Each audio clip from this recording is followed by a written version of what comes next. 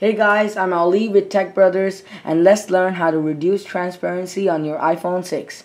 Alright, so you may notice that when you go to the control center, you'll find transparent, alright, and also in the notification bar you also find this transparent as well. In the apps too, and in the taskbar. Now if you want to reduce this transparency, you can do that by going on over to settings.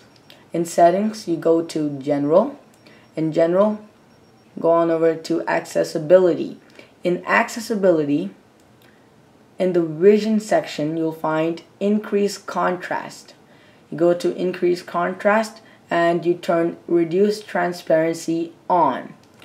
Now, you'll find that the taskbar, in the apps, in the control center, and in the notification bar, that there will be no transparency. Now the control center is kind of all white, or it's not 100% white, but it's like the transparency is gone.